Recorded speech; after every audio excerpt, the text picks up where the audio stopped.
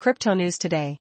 Bitcoin is up 4% and now is trading around $26,500 after last night's dip. SEC sues Coinbase, citing the exchange as acting as an unregistered broker.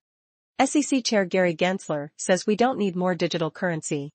Binance NFT marketplace adds support for Bitcoin NFTs. Coinbase sinks 17% following SEC lawsuit. Swift explores blockchain interoperability to remove friction from tokenized asset settlement, press release.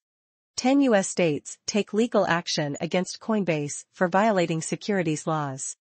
Coinbase CEO says they're proud to represent the industry in court against the SEC to clarify crypto rules. Thanks for watching.